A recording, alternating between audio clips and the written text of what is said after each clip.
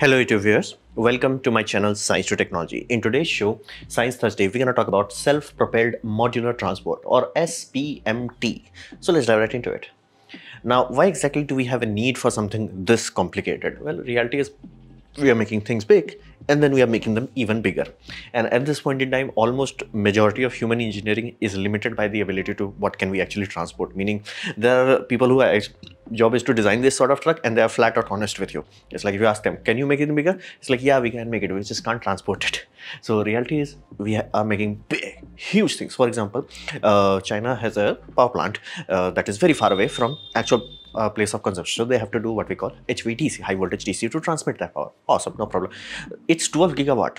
Meaning, if they wanted to make a single transformer that can take 3-phase and have 3-phase output or 6-phase output for HVDC, yeah, the transformer will be so big that nothing in this plant will be able to carry it. So they have to take a transformer, split it into 3, basically one transformer per phase, and then transport it.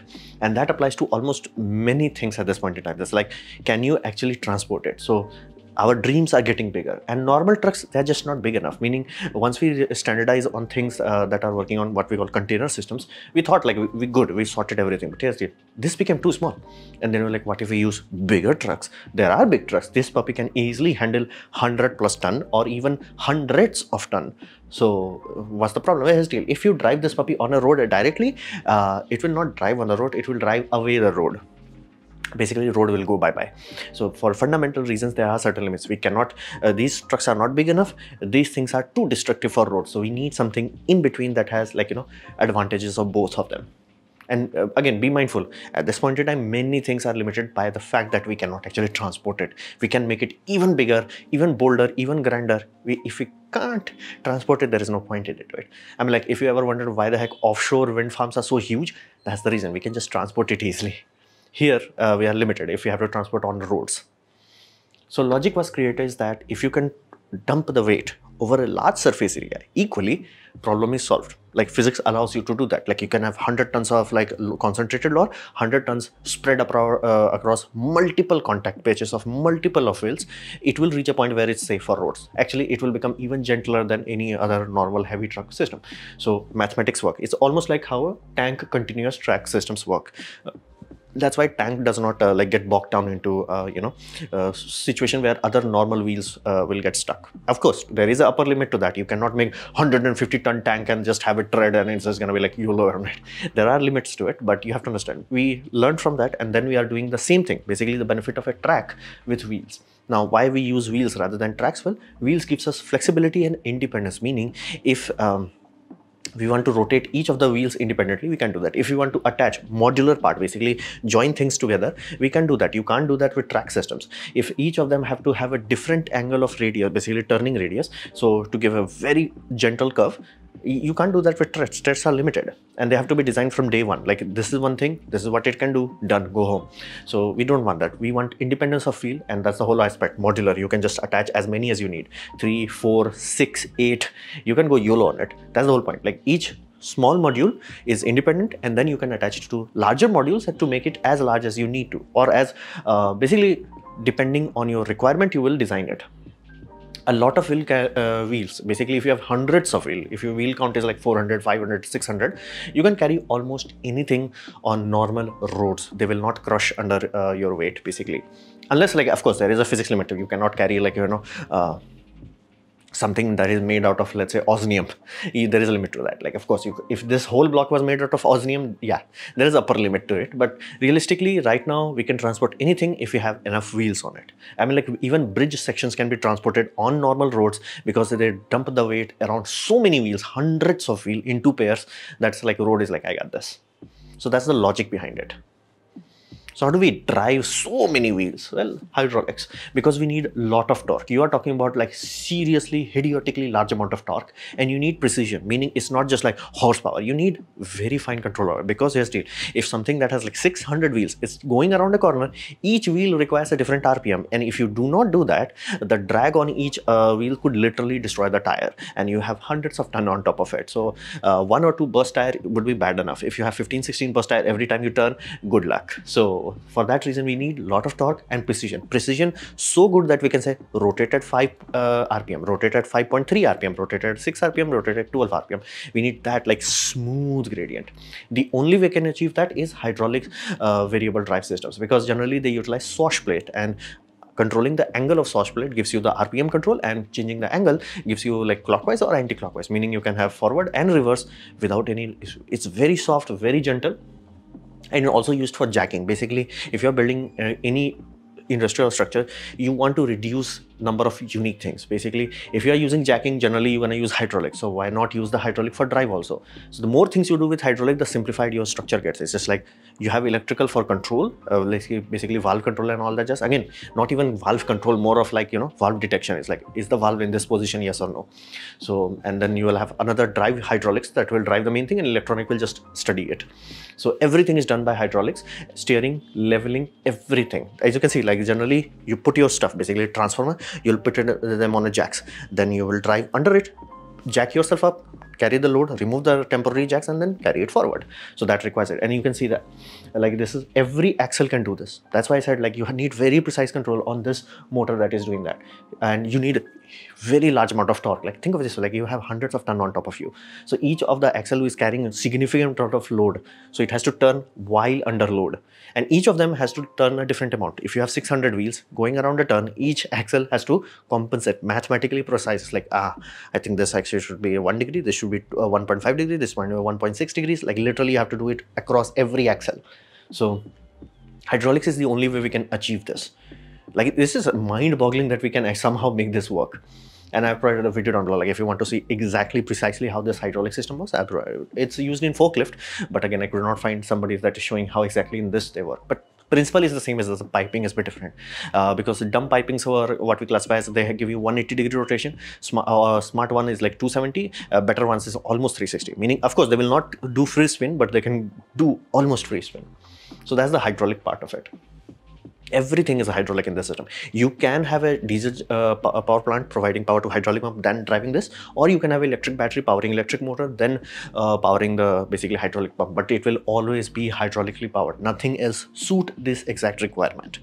And there is a reason why we have electric power system, because many factories, rather than building cranes, they are investing into this system, because again crane requires a parallel structure that is tall. Tall structures are expensive. If you can just lift them from the bottom, you already paid for the soil. Basically you already paid for the soil, all the construction that is on the soil to give you strength, might as well use it. So for indoor use, those things are also becoming very desirable. For rather than using cranes, you are just using modular transports. So that's the hydraulic aspect of it. Then we come to the road part. Those hydraulic systems, they're good, they're powerful, but they're slow. Meaning if you have to transport like huge things, long distance, they will take years, because the maximum speed is around 2 kilometers per hour. So fundamentally, we need something that adds more power to SPMT, small modular transport units. So for adding speed and braking power, because you have to understand, you can have something that is like a transformer. This is one of the densest things they generally carry. It is such enough concentration mass, even if you apply brakes, is just gonna slide. So you need something that can absorb that kind of impact. So special trucks are designed for that. Now these trucks have one or two core changes. First changes is their chassis design reinforced in such a way that can carry heavy tonnage, meaning same model you can take from like be Mercedes, be it MAN company, same model would literally have if it's designed for Ballast Tractor role, it will be like rather than 10 ton, it will be 60 ton. Like it has to have a chassis that can handle that kind of abuse. And the gearbox is designed to be going down, like the RPM engine is going full RPM, but your wheel RPM is very low. So it's designed for traction, not for torque, traction. Basically it has to have grip, and they are added based on mission, meaning the modular transport, if you are transporting from a very small distance, like let's say in a factory, they are good enough. But if you are transporting over the roads, the transporter would be your main bulk carrier, and this will be the speed provider, meaning that will only go to like 10-20 kilometers per hour. That's if you have very light load. If you have anything like that, it will be lucky if you can get even 2 or 3 kilometers per hour. This, the moment you add this, you can go up to 40-50 kilometers per hour. Of course your fuel cost will be like lol, but you can do it. And sometimes speed matters enough where they're added. And you may not only have one in front, you may have one in back also to provide braking power, assistance, and turning control. All that requires calculation before the mission gets started, meaning is this one truck enough? Sometimes you will say literally one truck in front, 2 trucks in back. Sometimes you will say 2 trucks in front, 1 in back. Sometimes 4 trucks. A lot of trucks have to be done, and sometimes they have chain of trunks, because if it's too heavy and they need speed more than they need control, they will have, like, serialize these things. So ballast tractor is the final piece that allows you to do, like, actually carry these sort of things at any reasonable speed, because be mindful, when they are going through the road is blockade, that adds cost to the company that is doing the shipping. So it's in their best interest and interest of the public that these sort of things get cleared out as quickly as possible. It's like, tea, done, go home. Ideally at night, nobody notices it. It's just like something goes from here, nobody gets affected by it. Like, this was done on an open highway, and you can see the operative video down below. It's like, wow. It's like, these things are so huge, they make bus look like a toy. So understand that, like, this sort of thing causes serious blockade. So you have to be very efficient with your speed. Then we come to the most expensive part of this system, crew. Because here's the deal, the way documentaries describe them is like tough men with dedicated fingers, basically very delicate fingers. Because when you see them working on this sort of controller's box, it's like, it's almost imperceptible, like how little they move it and how much this puppy moves. It's like, it is a skill set. It's not something that you can train to everyone. Of course, you can train them, oh, this, and they will be able to do it. Can they do it while they have hundreds of tons of load on it? That's a different thing. Like, when you have multiple, and see like how each wheel axis is reacting differently. That's what you cannot do with treads. So you have to use wheels, and you have to be wise enough to understand, okay, these wheels are turning properly, these are turning properly, that is not turning properly, those are turning properly. You have to see that, because again, at the end of the day, this is equipment. It could have failure, it could have malfunction. It's your job at that point in time, that if there is a malfunction in any of this system, to stop the transport. Because again, stopping the transport, it will hurt, but damaging the transport will destroy your company. So fundamentally, it takes a lot of preparation work, like seriously large amount of preparation work before you even launch it. Your launching could be just as quickly as, like, hey, 5 to 6 hour transfer from, let's say, a dock to a power plant. It could be very few hours, but here's the, just to achieve that, you will have almost a year of planning sometimes. And especially if you have like a lot of bridges to go over, or underpasses to clear, or a lot of turnings, people will actually go there, like every meter, they will take photographs there, they will do 3D scanning of their, if needed, to figure out, like, can we clear this? For example, the video that I have shown there, they're moving the transport truck. They had to move the basically signal lights. They had to move it 90 degrees. Again, that area was like going through this, so common, the signal was designed in such a way that it can be moved. But you have to understand that you have to pay for it. You have to be the one responsible for it. If you destroy it, damage it, there would be serious fine.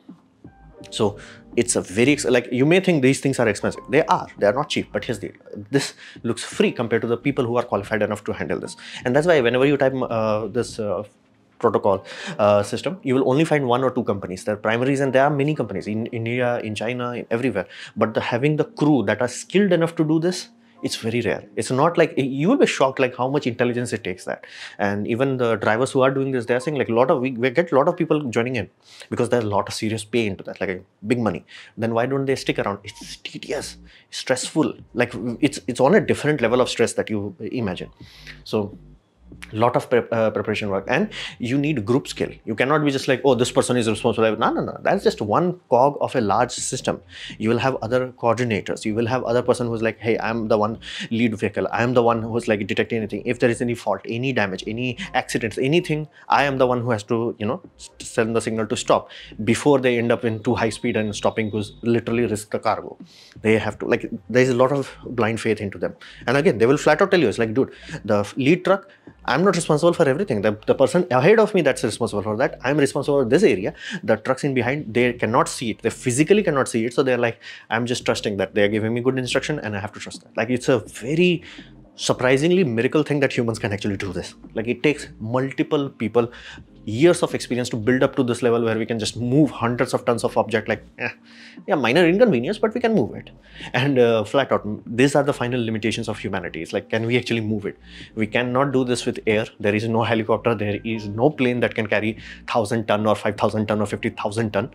So there are certain limits, and that's why like large things are only built on sea, for example, like offshore wind farms. We can go like really large. You can't transport it on land. Like, and again, because of the fact you can carry the weight does not mean you can just carry at any incline, any slope. There is a limitation of the slopes also. So if you have too much slope, it will literally crash. So that's also another limiting factor. So crew is the reason why this whole system is not as easy as you may think. You may be like, hey, I'm building this power plant. You may have all the money sorted, but the moment you're like, hey, a generator is being manufactured by, let's say, Siemens. Siemens are like, yeah, generator is 1,000 tons. Super easy to transport on these things. But the crew is preoccupied for that. Good luck. There are only few companies that can transport it. So you have to plan that part out. And that's why when I was talking about carbon dioxide turbine, that was so important that it can be fit inside a container. It's important. Otherwise, like shipping this sort of things takes time. And like shipping itself could take me like, 1 day or 2 days, but like shipping process could take me 1 year. So crew is the final cog in the wheel. Without this crew, like world will literally stop. We'll literally not have any big generators, any big steam plants. Majority of industry will not work to the scale and efficiency that we have achieved at this point in time. There are very important people who just work behind the scenes. So this was my presentation on modular transporters. Hopefully you have liked it, learned from it. In that case, please click the like button, share it amongst your friends. That will help me a lot. If you didn't like it, didn't enjoy it, I urge you to press dislike, press it twice to show me extra disappointment. Please leave a comment because I do try to reply to all of them. Subscribe, press the bell icon if you're free, and as always, thanks for watching.